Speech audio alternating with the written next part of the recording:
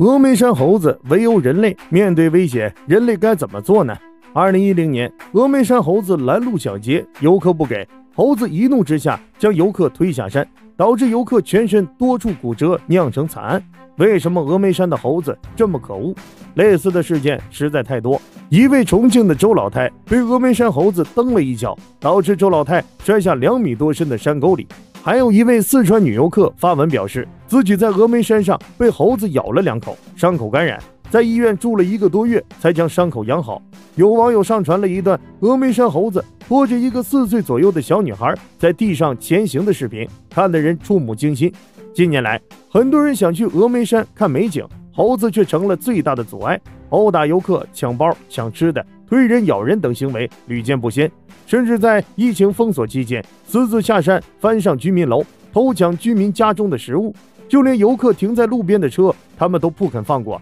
掀车盖、卸车轮、敲碎车窗等事他们做得熟练无比。峨眉山猴子属于藏球猴，是国家2级保护动物，体型较大，成年雄猴平均 18.3 公斤，雌猴 12.8 公斤。它们4肢等长，尾巴短于后腿，长约9厘米，喜欢群居，通常是10到30只。所以每当有一只猴子向人类发起进攻时，其他猴子也会围在一边观看，必要时还会出手相助。于是就经常出现峨眉山猴围殴人类的事件。峨眉山猴子是杂食性动物，以植物为主，但它们一点也不挑嘴，人类带上山的食物它们什么都吃，包括水果、面包、肉干等。峨眉猴长有1对犬齿，咬起人来一点也不含糊，还长有1对利爪，一不小心就会挠伤人，所以很多时候人类根本就不是他们的对手。面对如此凶悍可恶的猴子，我们却不能拿他们怎么样，因为他们有国家2级保护动物这个金钟罩。因此近些年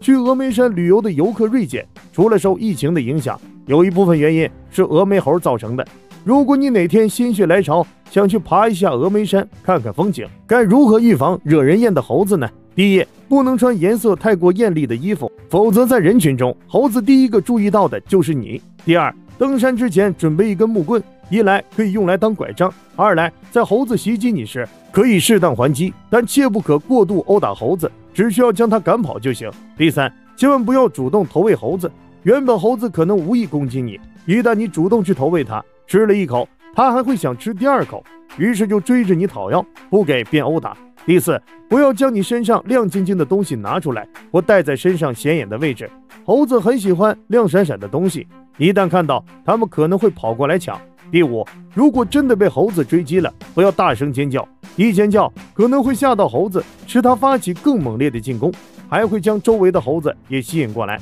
总之，峨眉山猴子十分嚣张跋扈，但它们是国家2级保护动物，我们自保就行，绝不可主动去伤害它们。